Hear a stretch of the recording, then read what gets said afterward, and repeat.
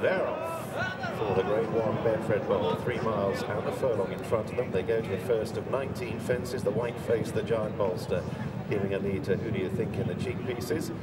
And all 8 safely over the opening fence, with Silviniaco Conti away to the left. Ruby Watch, the pink jacket, anchored towards the rear to the first of the ditches, fence number 2.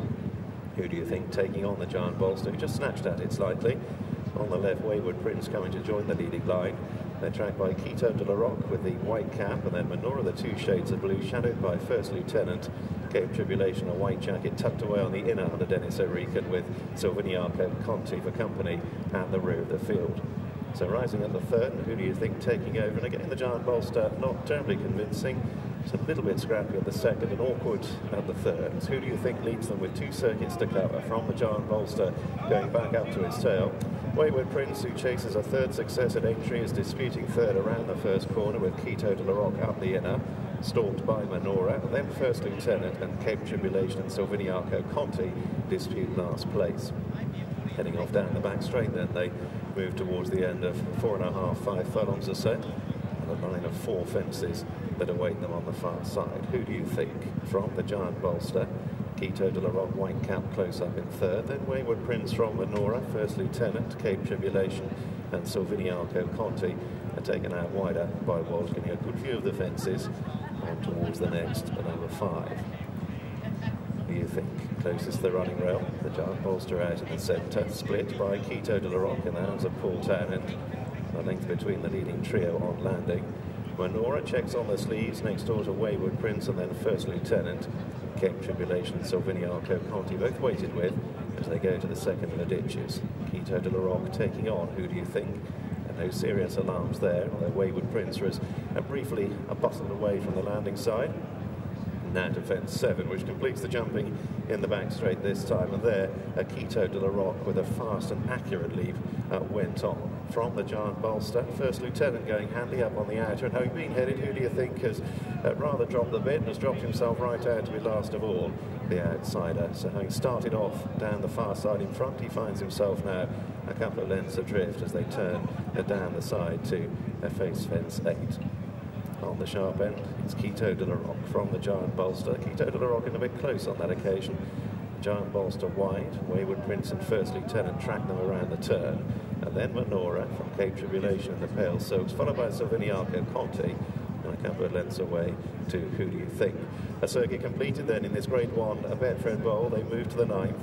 Quito de la Roque on the right, just ahead from the giant bolster.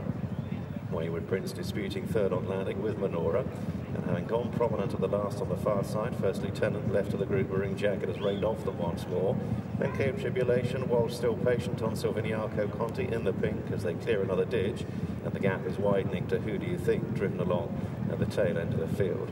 So heading up to a fence 11 with still over a circuit to cover, and Quito de la Roque and Paul Townend, 7-time chase winner, giving a lead to the giant bolster and Tom Scudamore on the near side. And Menora, Richard Johnson against the far running rail, just had to reach for that one and left a trailing leg. Wayward Prince in the centre is upsize and near side First Lieutenant, the maroon. O'Regan was briefly sitting a little low in the saddle aboard Cape Tribulation, the nose back just ahead of Walsh, still patient on Silviniaco Conti as they embark on their final circuit. And Who Do You Think is now completely tailed off and looks like pulling up. Remainder, however, covered by only 5 lengths as they head away towards the first over on the far side. Quito de la Roque pressured again by the giant bolster. First Lieutenant is wide of Wayward Prince, then Menora, the 2 shades of blue, then Silviniaco Conti just inches past Cape Tribulation once more, and the pace is on the increase as they rise at the first on the far side. Quito de la Roque just ahead from the giant bolster. First Lieutenant moving up stylishly under Bryan Cooper on the far side, then Wayward Prince, Menora, Silviniaco Conti about 4 lengths off them, couple of lengths to Cape Tribulation as they take another plain fence. Quito de la Roque and the giant bolster together from First Lieutenant Menora. Wayward Prince in the centre is bustled along from Silviniaco Conti and then Cape Tribulation. Another ditch looming large. Quito de la Roque took off outside the wings of that one and rather forced an error from the giant bolster. Silviniaco Conti wasn't terribly high on the outer, but Walsh still sits motionless as now the giant bolster comes under pressure after that blunder, and Quito de la Roque Rock is joined by fellow Gigginstown rival First Lieutenant, and immediately Quito de la Rock comes under pressure. Regan Pale Jacket has eased Cape Tribulation into it. Walsh is having to circle them on Silviniaco Conti. Manora cutting the corner makes ground, noses up into third as they travel down the side of the course and approach the fourth last. So the Gigginstown pair 1 and 2 at present. Quito de la Rock bustled along from First Lieutenant, a length between them on landing. Then Manora, Cape Tribulation is tracked through, is slipstreamed by Silviniaco Conti, then Wayward Prince, and the Giant Bolster has dropped back to the tail of the field. They swing for home then to face this final line of 3 fences in the Betfred Bowl, and Quito de la Rock, who's been on the sharp end for much of the way, is still there, but First Lieutenant looming large. Cape Tribulation second from the left. Away to the right, Manora staking his claim, and now Walsh is becoming more animated on Silviniaco Conti, trying to get him on terms with the leaders as Manora serves it up to Quito de la Rock and First Lieutenant. A line of 3 on landing over the last ditch. Silviniaco Conti has booted a fourth, 4 lengths off the lead as Manora presses on the long run down to that final fence, challenged by First Lieutenant. Silviniaco Conti pokes his nose up into third ahead of Quito de la Rock, and then Cape Tribulation. Manora from First Lieutenant. Here's the last. Manora saw a stride, jumped it well. First Lieutenant, though, pestering him off the running, coming to have another crack at Manora. First Lieutenant bearing down him. Silviniaco Conti stays on in behind. First Lieutenant is edging on, and First Lieutenant earns his strike, and First Lieutenant wins the Betfred Bowl.